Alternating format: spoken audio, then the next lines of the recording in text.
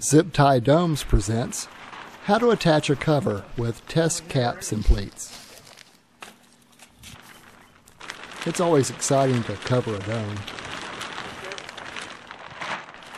And one of our first large dome coverings for the 24-foot dome was for Keith Harris in Hartsville, Tennessee.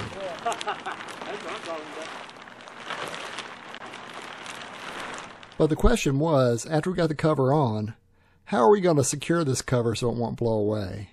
Keith used the standard zip tie dome hubs, and so we had to come up with a really good solution on how to attach it to the hubs. Here we're using the standard metal clips that you can get from any greenhouse store for attaching the dome covering to the struts.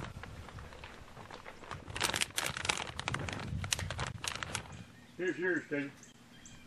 But Keith came up with an ingenious method for attaching the covering to the hubs using test cap covers. I'll let him talk about that.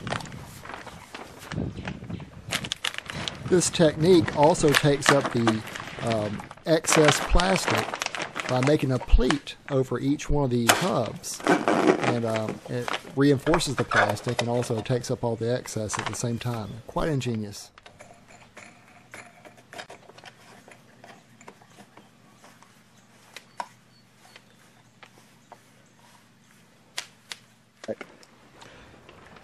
What are these things?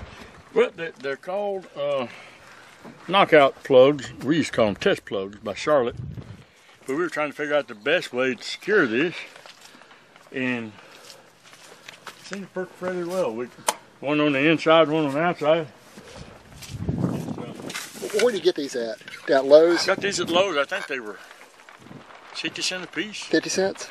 50, 60 cents, something like that. We figure, you know, every other one, maybe every third one, would be enough to hold it in place. But the nice thing with this is this whole area here is secure in plastic, so you're not got the little spots. You got that whole area. Yeah, that's which grabbing makes that. a real strong bind, you know. And you're putting your pleats. You're putting the yeah, right. Put it Rolling through up the your pleats in pleats. there that holds them in. And that kind of doubles it up. It does. It does.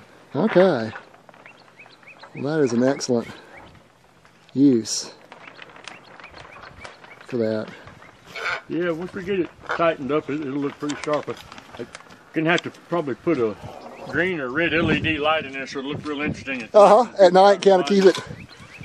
So that's a 24-foot dome, and it was 48 foot of plastic. 48 by 48. 48 by 48. It covered it real well, no problems. Thanks, Keith. That's working out pretty good. Yeah, those things work perfect. Yeah. Well, they're made for it. Yeah. You know. And another, John, whenever I come in here and start doing structures, I can bolt stuff to these, you know what I mean? Like little shelves or whatever I happen to do, I can bolt it right up. Yeah. You're right, though. You get a lot of wind.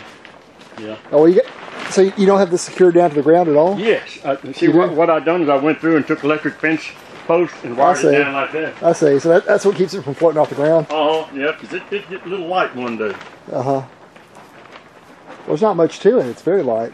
But see, it's all pretty loose. It all needs to be tightened up. Yeah.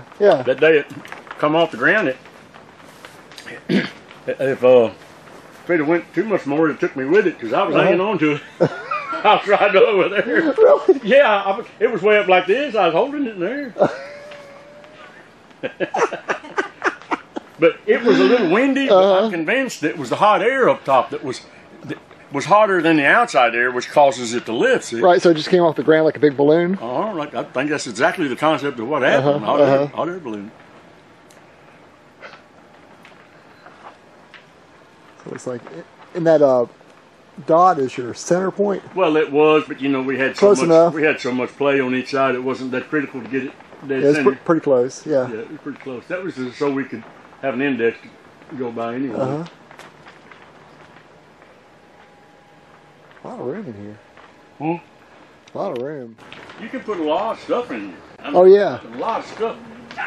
Even with the a big, I think we're going to use one of them 1,100 gallon round plastic cistern tanks. Sure. The top off of it. in the center, you got tons of room there in the outside to put 2 or 3 layers of hydroponic stuff. Maybe some raised beds in an area. It wouldn't all have to be, the hydroponic beds. Some of them could be just raised beds.